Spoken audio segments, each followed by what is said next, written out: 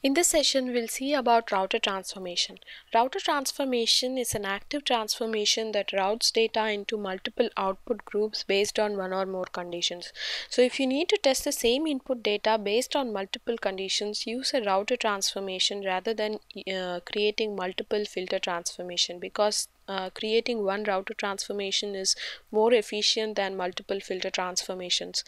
Today, the scenario for this router transformation is we'll be loading employees in different departments into different tables. Suppose in my employee table I have three departments, 10, 20, 30. So employees in department 10 to one table, in 20 into another table. So let's see how this can be accomplished using the router transformation. First, let's start by creating a mapping.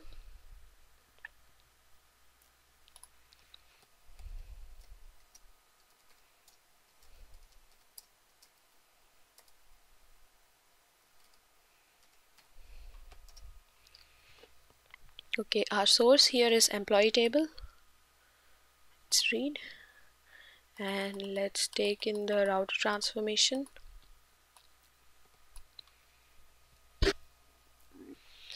So let's select all of these to the router transformation.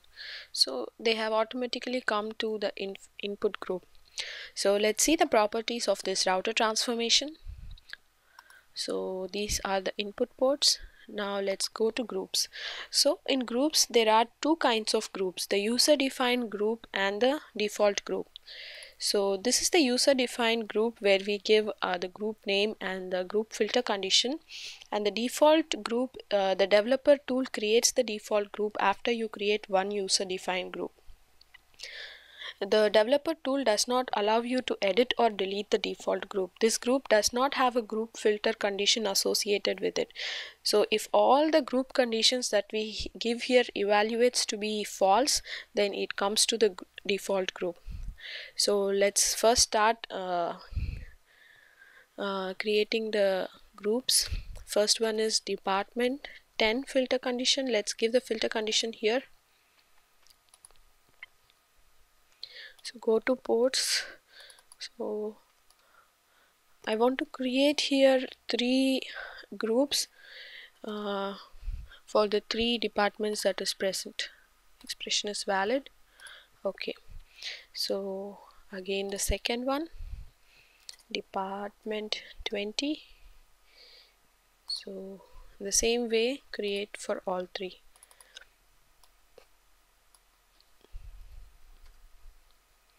Validate. Okay, create one more.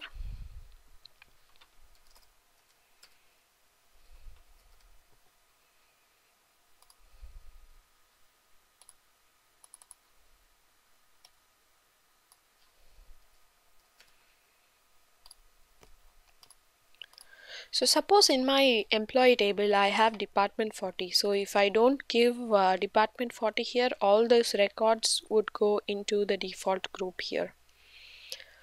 So now if you check our router transformation, we have the input, we have department 10 group, department 20 and department 30. Okay, so now let's take our target tables. It is right.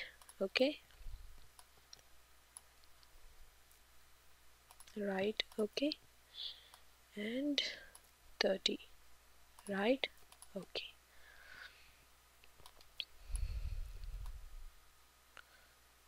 so first department 10.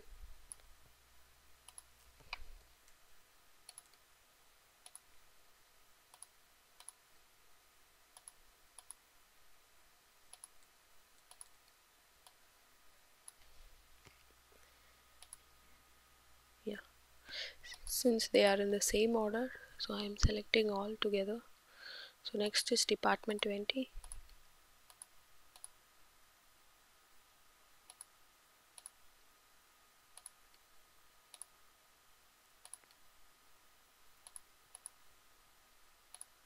Yeah, and finally our department 30.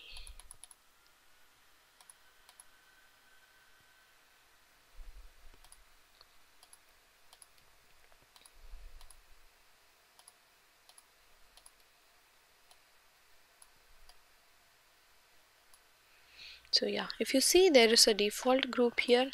If there is any data present here, if I don't forward it to the next transformation or to the target table, so they get deleted. Otherwise they would go to that next transformation. So now let's validate this mapping and then run it.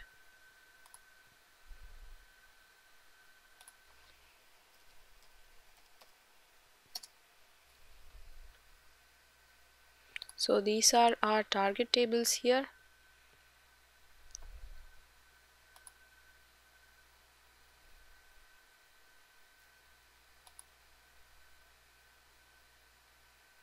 See, I have all department 20 into this department 20 table, and this is my department 10, and this is my department 30. So for more tutorials on Informatica Power Center Express, go to a to z informatica.blogspot.com. Thank you.